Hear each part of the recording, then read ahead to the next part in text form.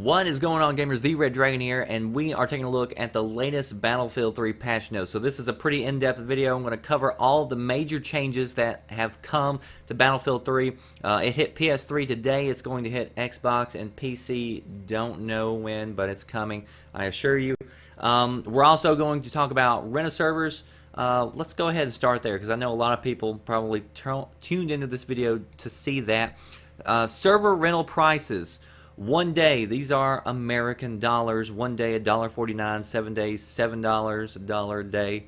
30 days, $25, and 90 days, $65. Why do they do the 99 cent? Why does everything have to be 99 cents? Just, I like even stuff. So, a lot of people, I've never rented a server on the PC, but from what I've heard, these are comparable prices to the PC. In fact, maybe a little bit better. So, depending on how you want to set that up. Also, Wake Island now has 5 flag conquest available. Whenever you get one of these servers, you can set it up like that and have that running. So what I'm going to do is this patch that they've released the patch notes on, it's massive. There's a lot to it. So what I have done is, a lot of players aren't going to go through here and read everything. So I've went through here and read it for you. I've highlighted the things that I think are important, at least to me as a player. Also, there's a lot of stuff in here that I'm not going to cover, but you can read it as I run through here. All the stuff highlighted are the subjects that I'm going to cover real quick, that I'm going to run through. But the rest of the stuff is really in-depth and things that really only veterans are going to be inclined to know, and they're the ones that are going to be reading this to figure out what all's going on. So we'll get started with the Red Dragon's top fixes. Players should no longer take fall damage from short falls, thank goodness. Players now get up from prone slightly faster, so it's going to make for a little faster gameplay, and fix some situations where players could not be revived. Increase the spawn protection time from 1 second to 2 seconds, but if you move, that is going to be eliminated. Spawn protection no longer canceled by the player just simply looking around. Increase the speed at which a player regains accuracy when aiming after moving. So again, increasing the speed of the gameplay a little bit, which I like. Increase the inaccuracy and recoil added when a player is fully suppressed. So suppression is going to play a bigger role, have a bigger impact on the game. Parachutes now respond faster. Tweaked bipods, we'll talk about bipods here after a while. And fix several issues when trying to vault over objects. So a lot of times it won't let you vault. That apparently has been fixed. The knife, something I didn't mention, but it does now only take 2 swipes to kill a person whenever you are in front of them. Unguided tank rounds, RPGs, now destroy jets and helicopters. Increase the damage from the tank's primary weapon to the front of and to the side of another main battle tank. So they're talking like 1 good hit to the side could result in a disable. Slightly reduce the repair speed of the repair tool. And, that problem whenever you're trying to lock on to targets, sometimes it jumps between target to target. That's going to be corrected. Increase the damage of the javelin and air-to-ground missiles against laser-designated targets. Javelin missiles fired without laser-guided now do more damage to the side and the rear of tanks. Slightly reduce the locking time of all weapons versus laser-designated targets. And laser-guided missiles can now be distracted by flares. So a lot of changes there. Looks like they've pumped up the javelin, so more people may start using it. Also, with all this change of laser-guided targeting systems and all this other stuff, probably the SOFLAM is going to be more, I guess, used or has more benefits to pulling that out. So we'll see how that changes the gameplay over time. Flares no longer break the lock-on of a vehicle that is locked on. It will only distract the flares. So if you have a target locked on, you fire off, they fire off their flare, no longer do you lose that target. So people in the jets and helicopters, you're really going to have to pay attention to those sounds of the game. Know when a missile is incoming and not just fire off the flares just whenever you get locked on, because it's not going to work anymore. Flares now more reliably distract missiles, especially for helicopters. Flares now reload at 11 seconds, except for the gunner in the helicopter, which remains unchanged at 20 seconds.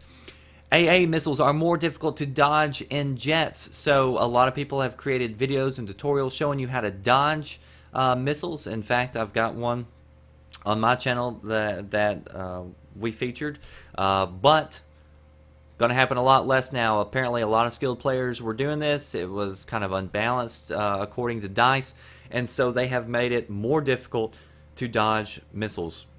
AA missiles should no longer kill the pilot instead of the vehicle, and AA missiles should no longer detonate before hitting their targets. Reduced the damage of the AA missiles against jets to 45%. And also the IGLA and Stinger now lock on more quickly and disable an aircraft with one hit. But the flip side of that is they have significantly reduced range. Now, I already thought that the range on the Stingers and missiles were already pretty low, but now they've tried to counterbalance that by saying, okay, you're going to lock onto them a lot sooner, and if you do get a hit, then it's going to disable that aircraft. Increase the speed of the helicopter anti-aircraft missiles lock on, so that way if you get a jet that's coming right at you, you can lock onto them a little bit faster. Guided rockets now only target ground targets. Reduce the direct damage done by attack helicopter gunners versus armor. So a lot of times the gunner can just plow down on tanks, you know, and to disable them and destroy them. So they have reduced that damage done. I'm sure you can still, you know, destroy tanks and everything, but it's going to take a little bit longer. Increase the accuracy of the attack helicopter's rocket pods, both guided and unguided, and slightly increase the damage of attack helicopter rocket pods versus infantry and other helicopters. Adjusted the F-35 center of mass so it's a little bit more stable, a little bit easier to handle, hopefully. The F-35 also will now only hover at lower altitudes. They've increased the weapon systems to be consistent with other jets, and they now have proper ejection seats on the F-35 and the Su-35 to be able to jump out of the seat and remain alive. The MAV no longer destroys vehicles that run into it. It should be destroyed instead. Jet and helicopter collisions. No more jet jihad running into helicopters because they can't shoot them down. So now jet and helicopter collisions results in the death of both vehicles. You can now spot with the EOD bot, and also the EOD bot, I think I've got it highlighted somewhere else, but they have said that it's a lot easier to handle now. Reduce the damage of AA guns to infantry. So a lot of people like to jump on the Shire Canals and jump in the anti-air weapon and just mow down infantry. That's what happens on that map. So that's going to be a lot less effective. Stationary AA weapons now have air radar equipped by default. Makes sense. Disabled vehicles now have increased reverse speed. So you're trying to get away from a bad situation, you're disabled, you can now increase back up a lot faster. Below radar now prevents the lock-on of Stinger and IGLA missiles, so more reasons to attach that to your jet. And added all horns to Jeeps. Beep beep. Weapons, lots and lots of weapon changes. I'm not going to go through very many at all. I'll highlight on the two that are most talked about. The USAS, they have reduced the rate of fire, especially when you have frags attached. So I know that's a big deal with that weapon. Again, a lot of these changes, they basically went through every gun and made some changes. Some, you know, helped the recoil, some added a little bit more recoil, all that other stuff. But so if you're really interested in a gun, you have your favorite gun, I would recommend going and checking that out to see what's changed. The FAMAS has a high rate of fire with extreme recoil, so they are probably upping the recoil, I would imagine, making it a little bit more difficult to take out targets at long range, and they've also fixed the magazine round for that. Scopes, a few changes to the scopes. Not going to really cover that either. Again, if you have your favorite scopes, you want to see if anything's changed on it, you can check that out. Bipod, we talked about the bipod a little bit earlier. They've increased the accuracy and the recoil is reduced when using the bipod significantly and improved for assault rifles and carbines. Let's see. Also increase the speed at which the bipod is deployed. So it says the speed has been increased 40 to 50% depending on the weapon and animation, which is a huge increase. So that's going to make more reasons to use the bipod. Heavy barrel, if you use the heavy barrel, vertical recoil has been reduced. Several weapons with low default bullet speed now have their bullet speed increased when using the heavy barrel, and it lists down a few guns that's changed with. Aimed accuracy bonus provided by the heavy barrel also has increased, so increases the effectiveness with small burst as originally intended. IRNV fixes, a few fixes if you use that. The foregrip horizontal reduction sway has been changed, it was a global percentage. Just if you put on a foregrip, it would do the same to all weapons. Now it's weapon specific, so it lists out a few weapons that have been changed, a few of them that have not. Small long ranged aimed accuracy penalty has been added to the foregrip, so mid to long range you may want to switch out your foregrip for something else. Laser sight, if you use the laser sight, you're going to get an added hip accuracy bonus when using that. So the suppressor no longer reduces the maximum damage of a weapon when equipped. So the suppressor now is it's going to make it where it mainly affects bullet drop and speed. So it's still going to do the same amount of damage, but mid to longer range fights you're going to have to compensate for that lower round speed. So that's going to be something to get used to. I don't ever use a suppressor though, but I may try it out. I'm going to start trying out some more stuff, I think, because it's just like in real life. I get stuck on eating something and I like to eat the same meal like over and over. I can live off hamburgers and pizza, whatever, Taco Bell. I can live off of it. I don't like to try a lot of new stuff, but I need to start getting some more variety to my life. Flash suppressor. The flash suppressor no longer reduces accuracy for automatic fire. It also works as a recoil compensator, so it's going to help reduce the recoil. So if you want to place the flash suppressor on, that's going to help with that. And the bonus is larger than the bonus provided by the suppressor. Gadgets reduce the spot times on C4 and Claymore projectiles from 30 to 15 seconds. Tweak the controls and physics of the EOD bot, so there we go, that's going to handle a lot better. Radio beacon, mortar, MAV, EOD bot, tug, SOFLAM should now be much easier to deploy. So, God, that kills me. I've been killed so many times trying to just lay down a radio beacon, and I'm like, grr, grr. And you walk up, and you just keep on walking up, and so hopefully that's all things of the past. MAV will now be destroyed when running into a soldier or a vehicle at high speed. You can, jihad your MAV into a soldier, but you're going to lose the MAV in the process. MAV now probably shows up in the kill feed and can no longer be used as an elevator. So that is being done away with. Players no longer able to auto-enter SOFLAM, MAV, and EOD bots once they are deployed. So you're going to deploy them, then I guess you're going to have to actually, press the button in order to jump into them. So, I mean, that's not a bad thing, because sometimes as I'm deploying something, I see an enemy coming across or walking around the corner, and then you're dead. And so that's not a bad change. Players now use their knife to destroy enemy equipment, so you don't want to fire off and shoot, an enemy's radio beacon because it may show you up on the map. Now you can just run up to it and knife it to destroy it. C4 no longer able to detonate after a player respawns. If the player is revived within 5 seconds, he can still detonate his C4.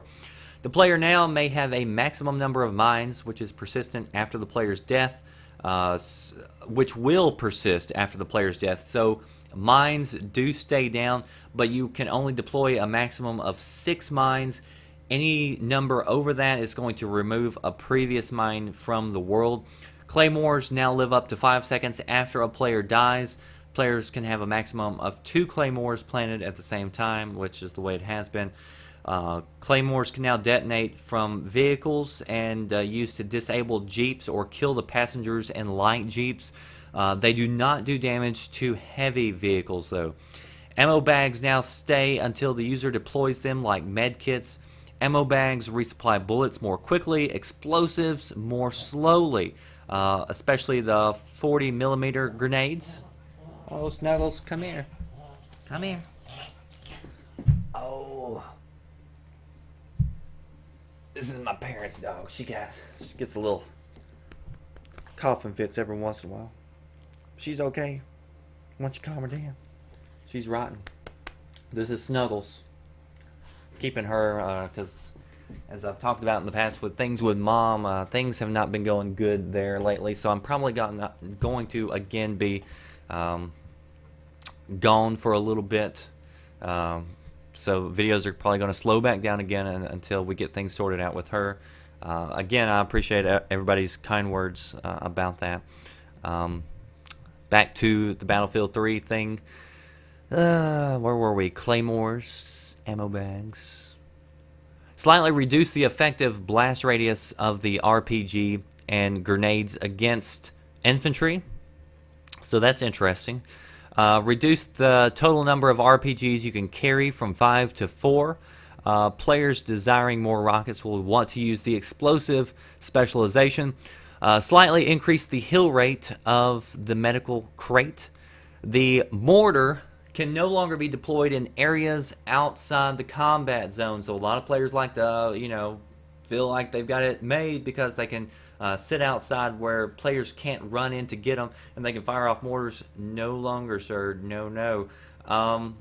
They've also fixed it to where wherever you are facing, just like in vehicles, if you're looking in a certain direction of a vehicle, you exit, you get out where you're looking. Same thing now applies for the mortar. Mines and Claymore C4 now only appear on the minimap when spotted by a teammate. Team Deathmatch, if you play that, a lot of changes.